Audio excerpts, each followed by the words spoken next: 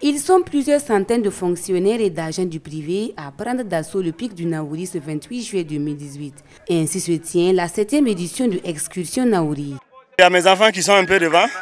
Ils ont tous à peu près 6 ans. Et mon neveu et mon enfant, ce sont ceux qui motivent. Je vais continuer, je me repose. Et puis doucement, je monte jusqu'à ma limite. Bon, ça me fait du bien. Je sens que c'est le vrai sport. Et ça fait partir les ingrédients qui sont sur toi. Un événement qui vise la performance au travail à travers le sport et la communion.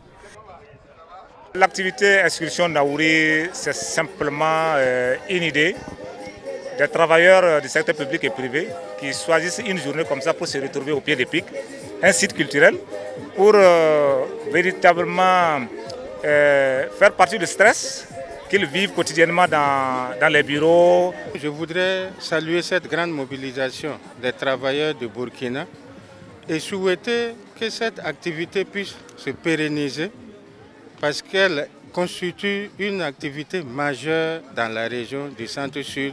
Avec mon conseil municipal, nous allons réfléchir pour voir qu'est-ce que nous pouvons faire pour aider même l'organisation des... Le parrain de l'édition est parmi les premiers arrivants au sommet du pic en gravissant les 447 mètres d'altitude. Ce n'est pas donné à tout le monde de pouvoir monter.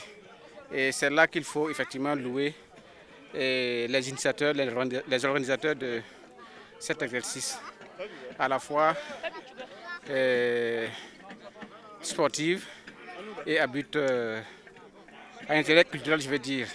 C'était un exercice sportif, ça permet de dégraisser, c'est bien pour la santé et secondo, il est récréatif.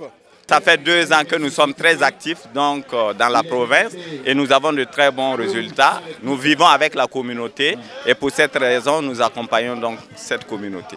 J'invite toutes les entreprises à passer, à faire un tour ici, au pied du pic et puis voir ce qui se passe. Je pense qu'ils n'auront même pas besoin qu'on les appelle. Ils viendront d'eux-mêmes. Excursion Nahouri, c'est aussi une grande foire au pied du pic où gastronomie et jeux de société se combinent pour égayer les participants. Pour joindre l'utile à l'agréable, des arbres sont plantés pour renforcer la beauté de l'air du pic, mais aussi pour pérenniser l'édition.